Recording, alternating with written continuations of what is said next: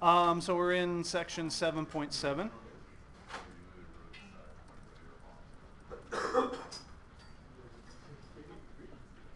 And the activity, one of the things in our lab/activity has to do with fluid force today. And well, actually, the activity talks about a moment of force, and we know a little bit about moments now, so we've learned something about that. All right, so the first preliminary is fluid pressure.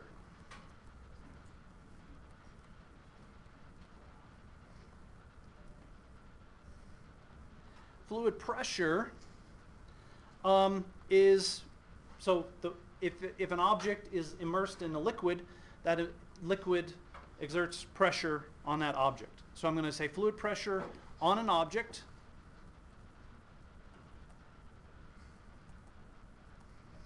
at a depth h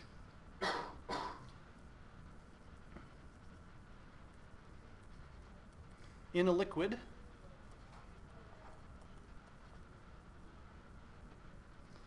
is the pressure equals, I'm going to say W times H, where W is the weight density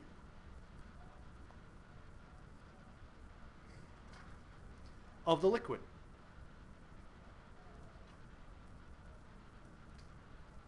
And by weight density, we mean weight per volume.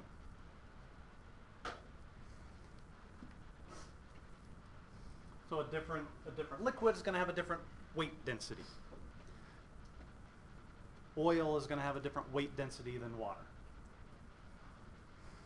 And weight, just as a reminder, weight is a measure of force. Mass is a property of the material. Weight is a measure of force. The second preliminary that we need is Pascal's principle.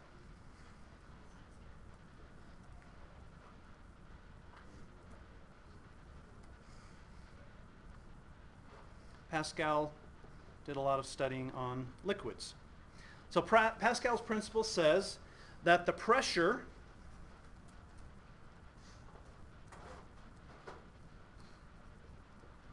exerted by a fluid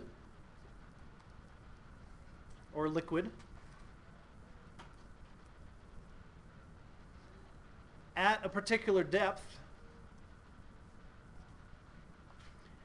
is transmitted equally in all directions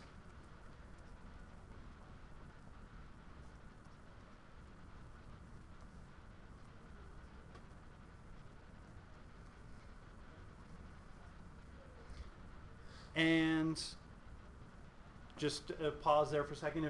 If the pressure is not transmitted equally in all directions, when you submerge something in a liquid, it would move around because there would be a variable pressure. There'd be more pressure on one face of it, and it would cause the object to move. So you know, if you put something in still liquid, it doesn't move around. And depends only on the depth.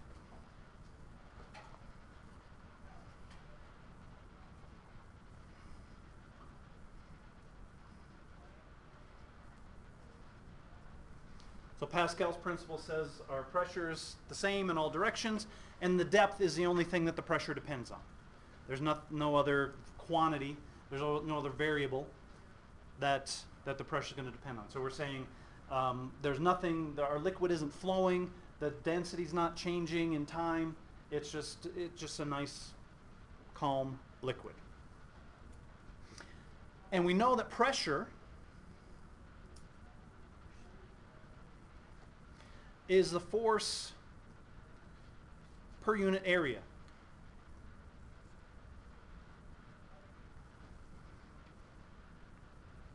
So the force that this liquid exerts on something that's immersed in it,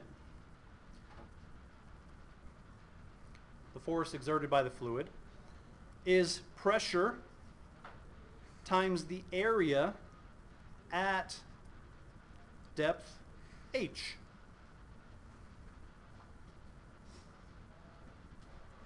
So we have some object that's immersed in a liquid. The force that's exerted on that liquid at a particular depth is the pressure at that particular depth.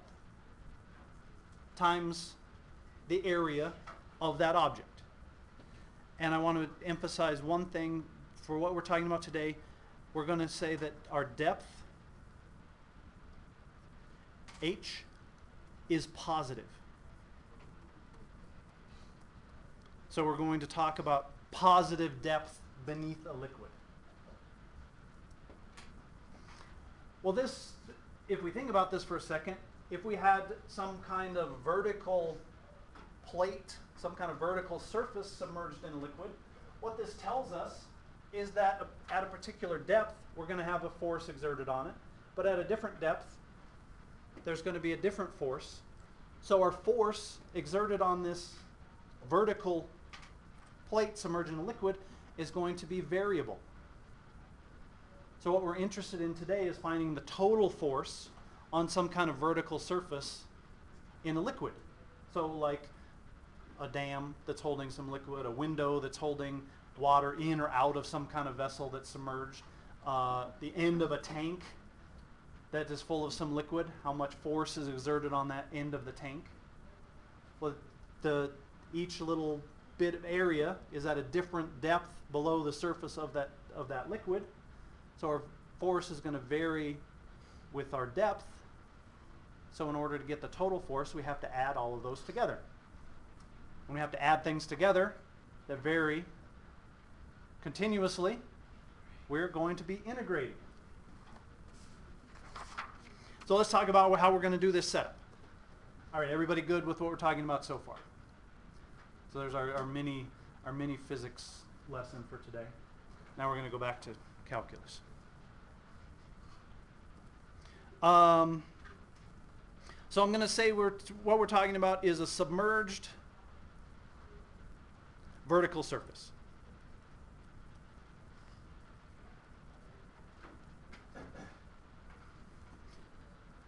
Our force varies with the depth. So here's the surface of my liquid. And we have some vertical surface that's underneath the liquid. And it's going to have some shape. The shape is usually the interesting thing that we have to deal with. And we're going to set up a coordinate system. So I'm just going to put my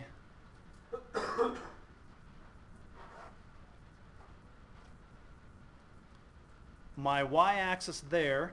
And usually, not always, usually I'm going to put my x-axis at the surface of the liquid.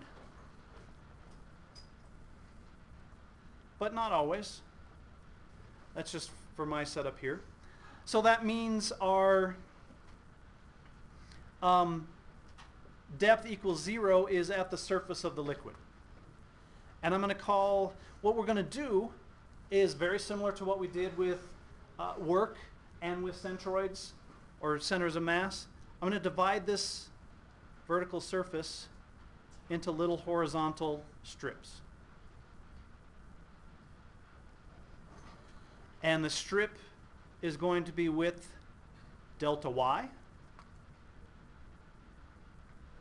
And the depth of this particular strip, I'm going to call h of y, because the depth as we move along this is going to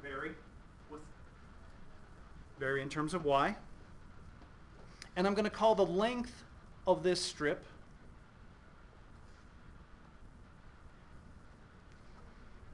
L sub y.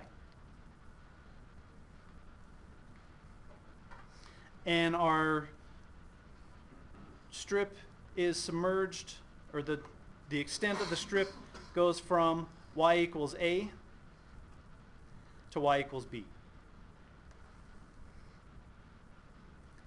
So the total force on this vertical surface is going to be the sum of the forces on each little strip. So we have the area of this strip, L sub y, delta y.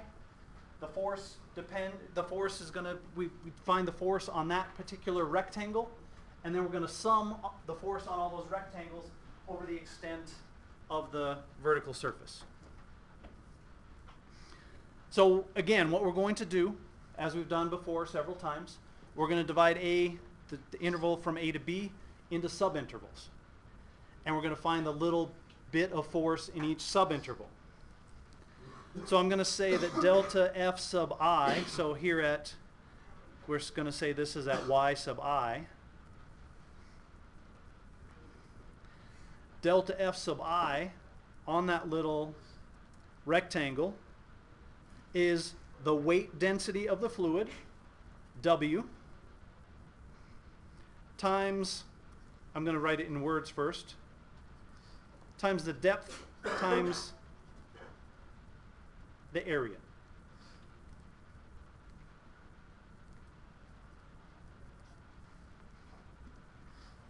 So in our case, that's going to be, the weight density is constant.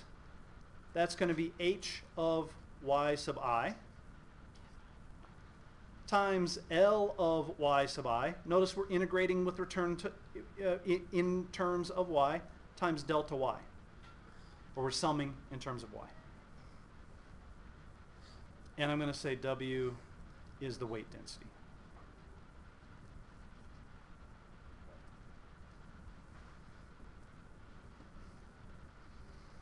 So what this is saying is when we're deeper in the liquid, the force exerted on that thing is larger. There's more liquid above us. So the total force is approximately the sum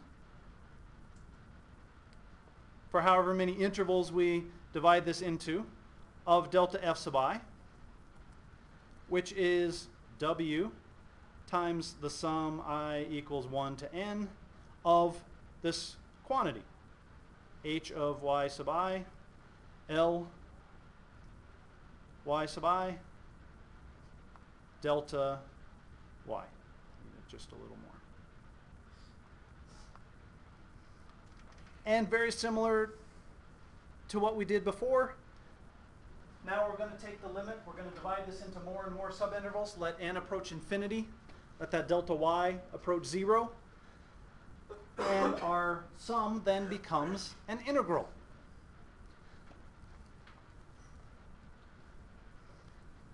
So the force, we're going to define our force exerted by a fluid.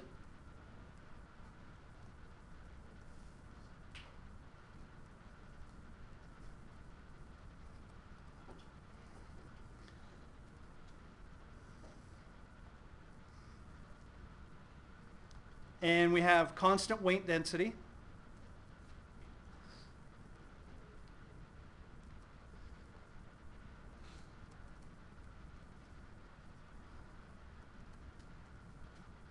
W. And again, this is per unit volume.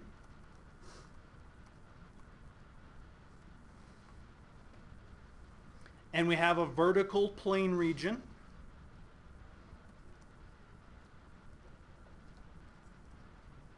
These are our assumptions here. Our plane region is vertical. And the extent of our plane region is from y equals a to b. Our force is going to be the weight density times the integral from a to b of h of y, L of y, dy.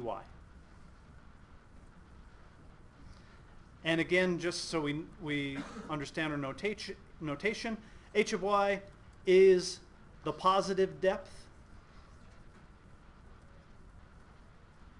Remember, depth is positive at y. And L sub y, or L of y, is the horizontal length of the region.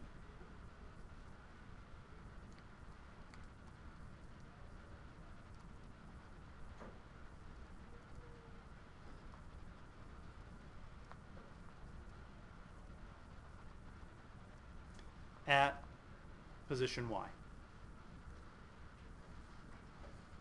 And much like when we talked about work and when we did pumping problems, finding that vertical length, or sorry, horizontal length in terms of y, that's often the challenge. Because depending on the shape of the surface that we're talking about, we have to get an expression for the horizontal length in terms of y. And the way we've set this up, the length, my drawing was up above, wasn't it? The length goes along the x-axis. So we have to come up with some kind of relationship between x and y along the edges of our surface.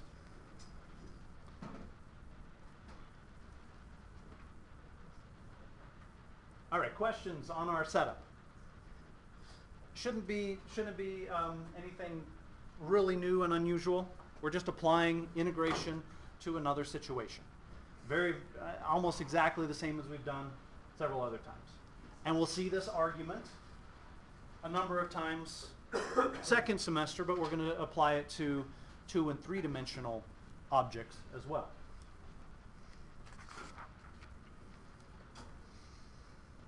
All right, so let's set up a couple of these, and then I want to tell you about kind of a shortcut that is sort of related to the theorem of Pappus.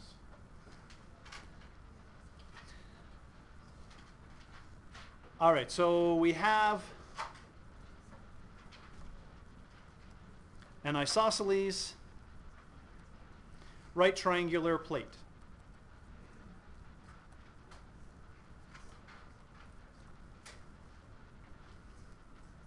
Its base is 6 feet wide.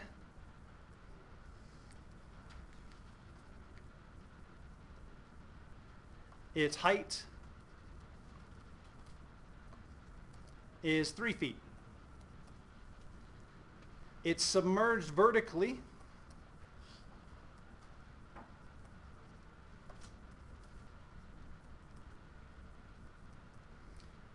base up 2 feet below the surface.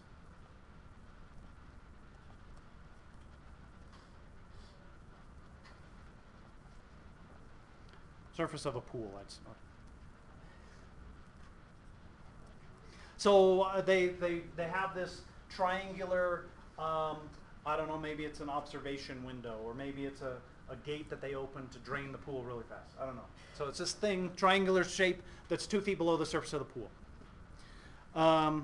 We want to find the force exerted against the side, or against the plate.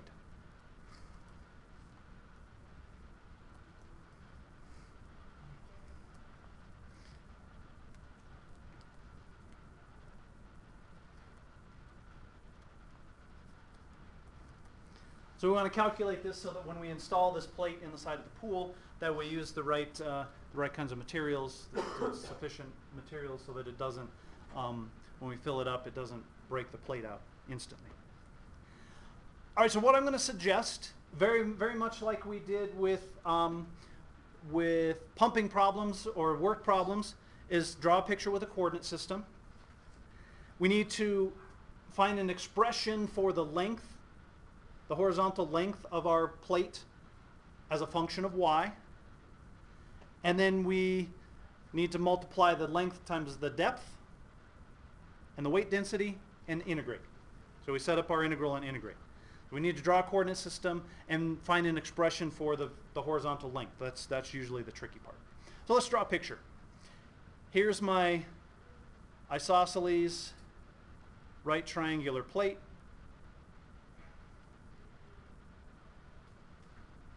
Here's my surface of my water up here.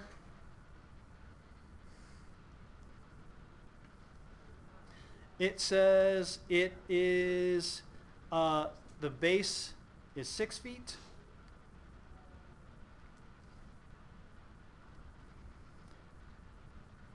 It tells us that this is 3 feet.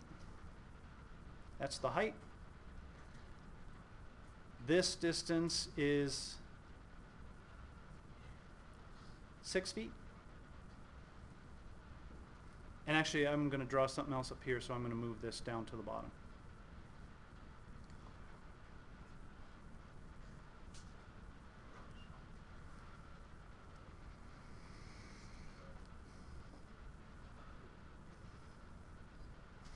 All right, based on this drawing, oh, and we have one other thing. This distance is 2 feet.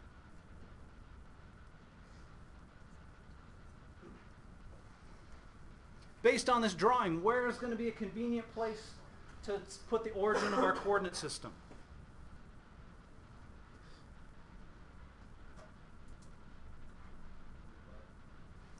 I would suggest putting it right here.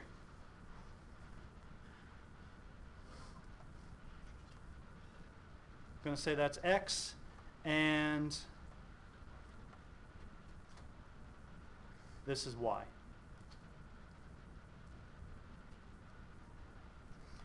The other place that might make sense is to put it at the surface of the water. That would work as well.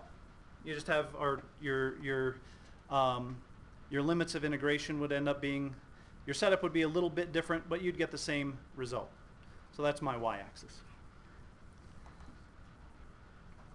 And this, I'm going to divide the plate into little horizontal rectangles. That distance is y. So if that distance is y, what is the depth there? The positive depth?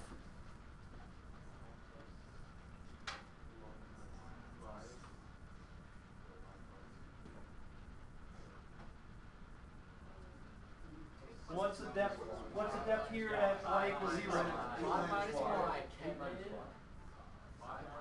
5 minus y. The depth here is 5. As we go up, the depth decreases. So the depth of that little bit, I'll draw it down here, this distance is 5 minus y. So that's going to be my depth, the quantity that I'm going to use for my depth, 5 minus y. The thickness of this little bit, I'm going to say, is dy.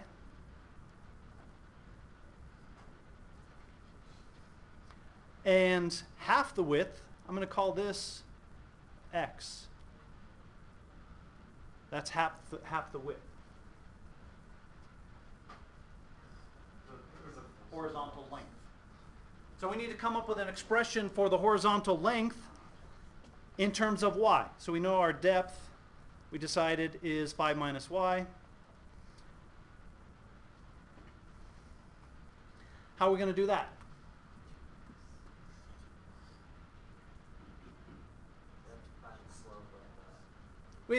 The side of this tank is a line, right? What's the coordinates? What are the coordinates at this point? 0, 0. That's at 0, 0. What is this? 3, 3. So what is the equation of that line? Y equals x. So the side of the tank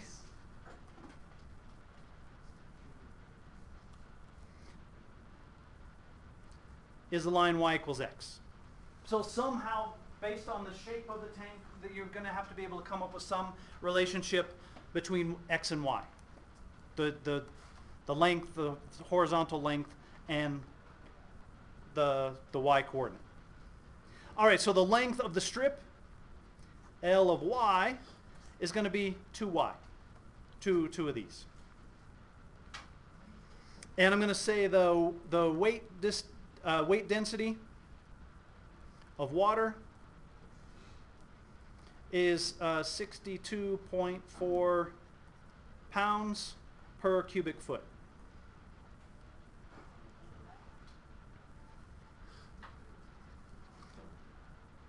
And if you can't remember that, there's a little saying.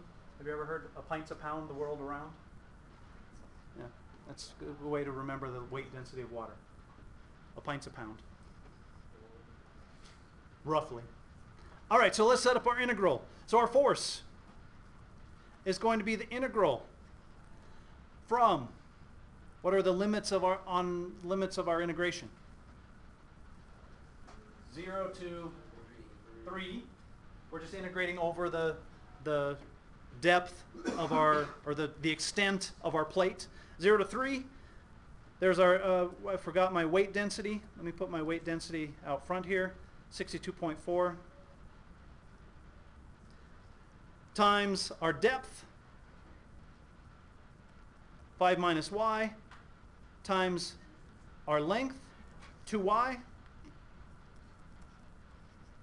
dy. Not a bad integral to evaluate. This one doesn't turn out too bad. Sometimes, depending on the shape of the sides, they turn out more interesting. And if I calculate this out, this is an easy one to evaluate. It comes out to 1684.8 pounds. Yeah, that's a lot of force being exerted on that plate. Yeah. How did we get that was 5 All right, so we said that the top of the plate is 2 feet below the surface, and we know the plate is 3 feet below it. So the total at the bottom here, the depth is 5. Yeah. And since we set our 0, y equals 0 here, as we increase our y coordinate, the depth is going to decrease. So the way I check my work is I say, okay, if my depth is 5 minus y, when y equals 0, what is my depth? 5. And when y equals 3, at the top of the plate, what is my depth? 2. And that's the way I want it. Here I want the depth to be 5, and here I want the depth to be 2. So that's how I check to make sure I've set that up right. Uh-huh. And you can do that with your pumping problems also, to make sure that I'm getting that set up right.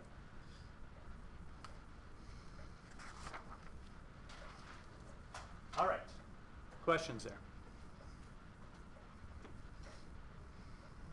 Now let's do one with a more interesting shape, and then we'll talk about our shortcut.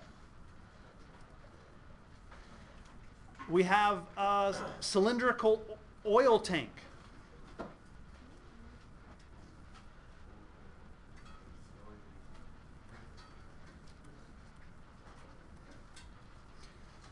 Six feet in diameter.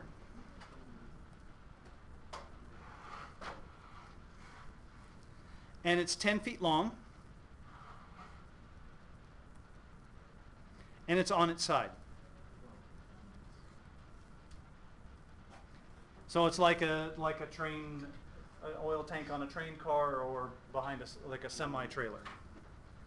It's half full of oil.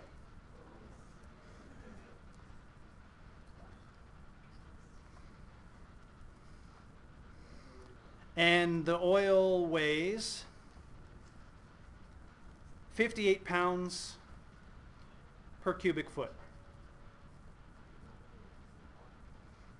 We want to find the force on the circular end of the tank.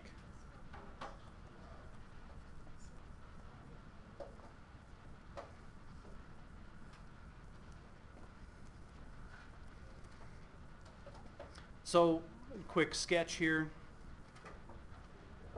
We have a tank that looks like this, something like this. It's 10 feet long, and it is 6 feet in diameter. Does a 10 feet long have any bearing on this problem? No. That doesn't matter. Now, if we wanted to find the force exerted on this side, that would come into play. That would be a much more difficult problem. All right, let's draw a picture. Let's set up a coordinate system. Where is it going to make sense on the circular end of the tank to set up your origin of your coordinate system? At the bottom? I would say at the center of the circle. Just so you could set it up at the bottom. You could. It would make for a lot more work. You'd get the same answer.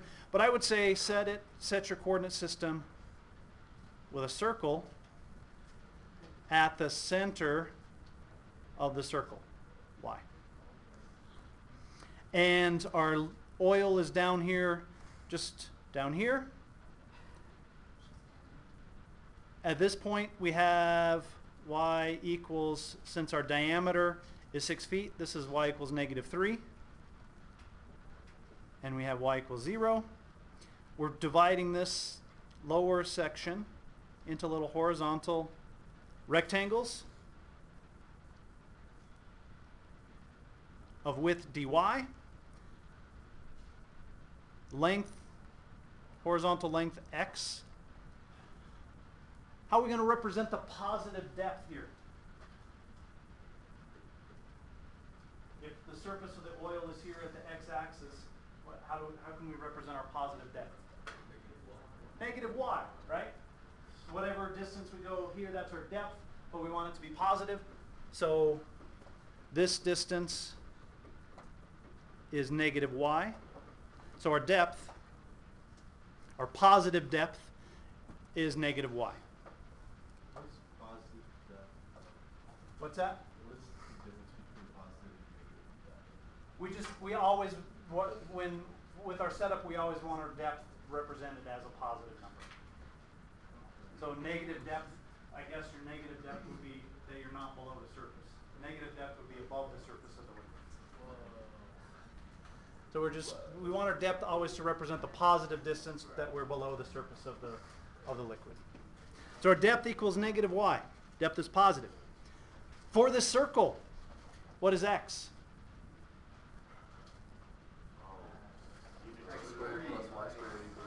X squared plus y squared is 9, so x equals square root of 9 minus y squared. So our length, L sub y, is 2 times the square root of 9 minus y squared. This? This? This? Y. Sorry. I get excited when I draw the y's. And I do the one side a little too forcefully. All right, so now we can set up our integral. This square root of 9 minus y squared looks kind of ugly, but do we see what we're going to end up with here? A nice u sub, because our depth is negative y. So our force on the end of this tank is going to be the 58, our weight density, times, what are our limits of integration? Negative 3 to 0.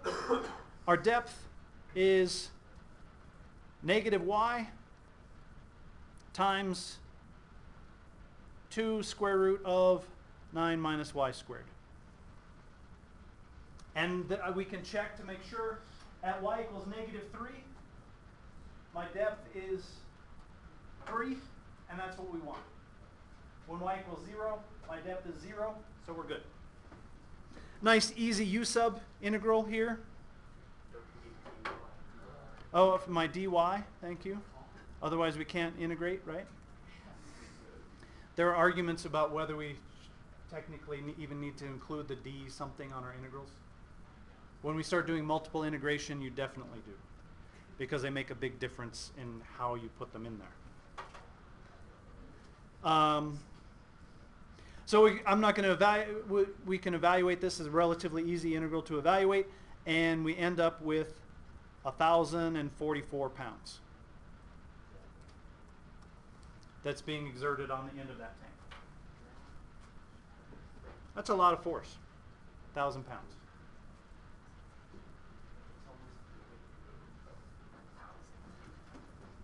1,000 American pounds. All right, let's talk about our nice theorem, our shortcut. It doesn't have a special name like theorem of Pappus, but it's kind of related. So I'm just going to call it theorem.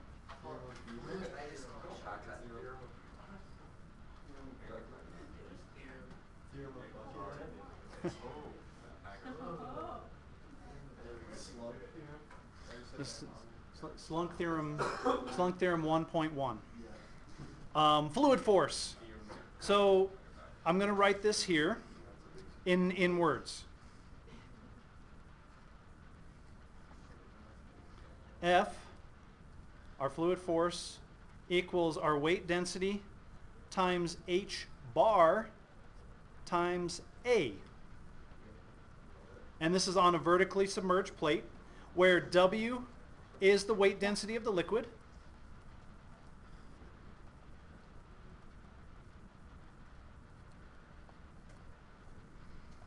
H bar is the depth of the centroid of the surface.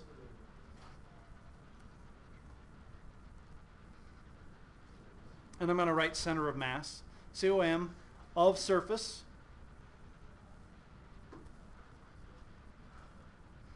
And A is the area of the surface. So where this comes in very handy is, for example, you have a nice shape where it's easy to find the center of mass, like, for example, a circular window below the level of the water in a boat or a submarine. Because we know the centroid is at the center of the circle, so here that distance, that depth, would be h bar. This would have an area of A.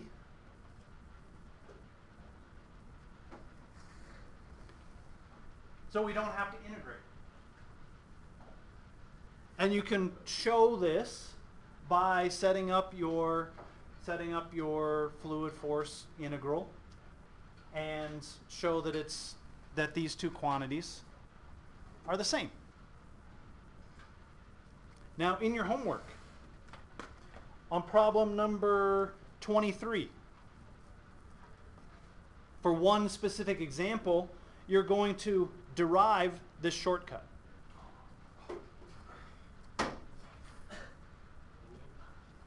So it's a circular plate submerged below the surface. So you're going to do set up the integral and derive this shortcut. Show that it's valid. And then in number 24, you use the shortcut.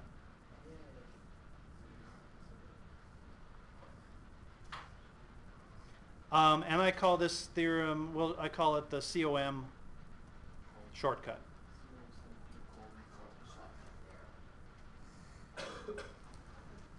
So you do this you derive the shortcut for one specific example, and then number 24, you use the shortcut. Rectangle, a circle, a triangle. Well, and depending if it's a nice, like an equilateral triangle or something. Other triangles, the centroid is a little harder to find, but it's not impossible. Right, not that hard. Yeah, any symmetrical shape would be nice to use. Right. But really, why would you want to avoid setting up and evaluating integrals? Really, why would you want to do that? Another piece on your homework is that you end up with a square plate that's submerged, or that's a side of a channel. What you need to do for this square plate is divide it into two pieces.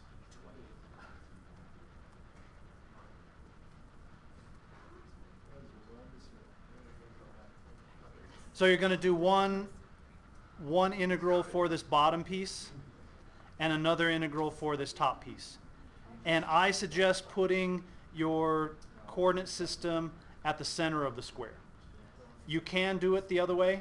Can you just double use the integral and double it? You cannot, because the force down here is higher than the force up there. So because it's not a symmetrical situation, it doesn't quite work that way, unfortunately. Why can't you just use the rule for that? Because this one is before problem number 23. So we don't know the rule yet. I don't follow in order. We have to pretend that we don't know it yet. All right. It was like in pre-calc when we had to pretend we didn't know the law of sines and law of cosines Oh yeah, when we were doing trigonometry.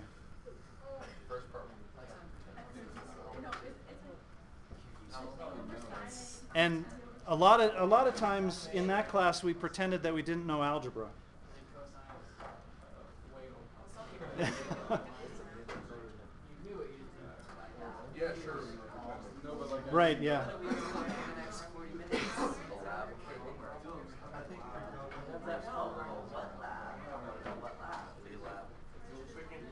All right, there's that. I don't have patience.